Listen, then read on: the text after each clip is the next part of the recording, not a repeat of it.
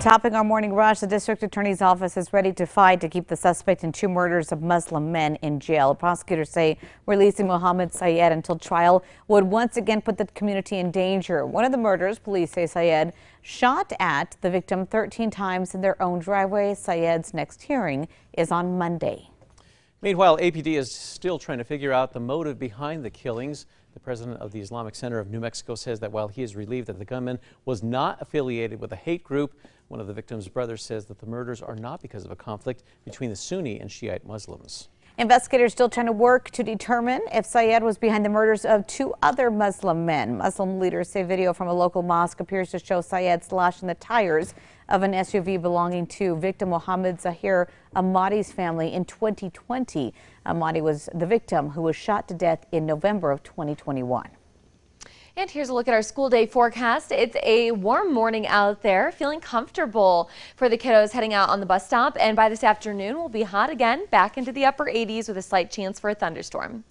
After 37 years, the mystery of a girl found dead in southern New Mexico has finally been uncovered. Detectives now say that they've identified her as 16-year-old Dorothy Harrison, who was found in a shallow grave near Upham, New Mexico in 1985.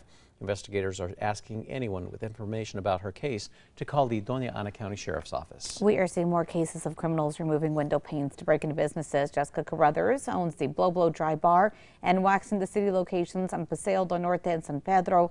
Both shops had their windows removed and merchandise was stolen. APD says they've seen this trend across the city since December. State police and Rio Rancho police are searching for a woman who may be in danger. 37-year-old Shayla Johnson was last seen on Monday leaving her home in Rio Rancho. Now, a family friend said that she had just dropped off her 3 older kids at school and took her toddler to the babysitter. She was driving a gold 2003 Lexus sedan with New Mexico license plate AXLW46. Erica. And here's a look at the threat index. It's moderate to high. We'll see heavy storms in southern New Mexico with burn scar flooding in those southern high terrain spots, along with some flash flooding potential. Former President Donald Trump invoked his Fifth Amendment rights time and again in questioning with the New York State Attorney General Letitia James. Her civil investigation is looking into whether the former president's real estate businesses inflated the value of its assets. The former president called the investigation a, quote, politically motivated witch hunt. City of Las Vegas is close to running out of water due to pollution. The Las Vegas City Council is now asking each household to only use 4,000 gallons per day. The city hopes to get a temporary pre-treatment system up and running as soon as possible. A new plan is in place this morning to protect New Mexico drivers from crashes with wildlife. Officials are looking at options like a sheep overpass in Nevada or a deer underpass in Colorado, or even fences and wildlife overpasses like those in Arizona. The state still needs to secure hundreds of millions of dollars for that project. Erica. All right, let's get a check on traffic. There is a slight slowdown on I-40 East near 4th Street. And here's a look over the big iCam. There are lots of cars on the roads, but everything's still moving at speed. Finally, this morning, about 4,000 beagle puppies are looking for forever homes after they were rescued from a breeding facility.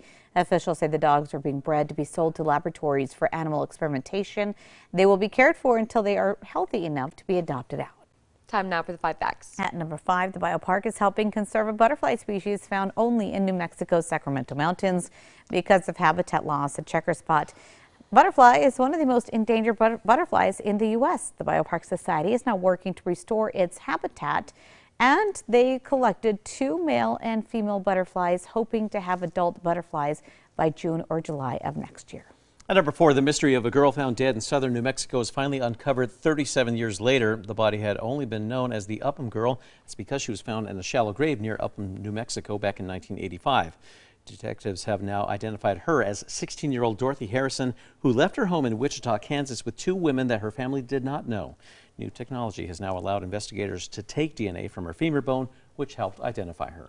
And at number 3, we are going to see isolated storms across mainly southern New Mexico today. The threat for burn scar flooding in that southern high terrain and slightly less storm activity in the northern mountains. At number 2 this morning, APD is still trying to figure out the motive behind the slayings of 4 Muslim men as another man sits in jail charged for 2 of the murders.